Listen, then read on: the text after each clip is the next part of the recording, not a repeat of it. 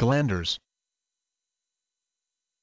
Glanders, a bacterial infection that causes a chronic debilitating disease of equids, horses, mules, and donkeys, as well as some members of the cat family, and is transmissible to people. The bacterium responsible for glanders is Burkholderia mallei, formerly called Pseudomonas mallei. Glanders attacks the mucous membranes of the nostrils, producing increased secretion and discharge of mucus, and enlargement and induration of the lymph glands of the lower jaw. Hence, the name glanders from the French glanders, meaning glands. Glanders occurs in Central and Southeast Asia, the Middle East, parts of Africa, and possibly South America. It usually is acquired through direct skin or mucous membrane contact with infected animal tissues. The incubation period is 1 to 14 days. The clinical presentation varies.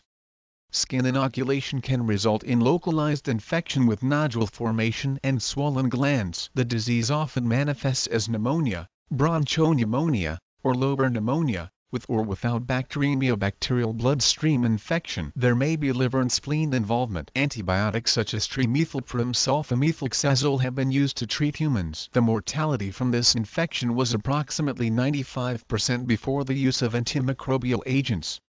However, except when bacteremia develops, better diagnosis and more appropriate therapy have lowered mortality. No vaccine against this infection is available. The General Accounting Office, the investigative arm of the U.S. Congress, in a 1999 report considered glanders to be a potential biologic threat for terrorism, but noted it is difficult to acquire seed stock of the agent Burkholderia mallei and moderately difficult to process and disseminate it. The agent is very stable. Its lethal effects were deemed to be moderate to high.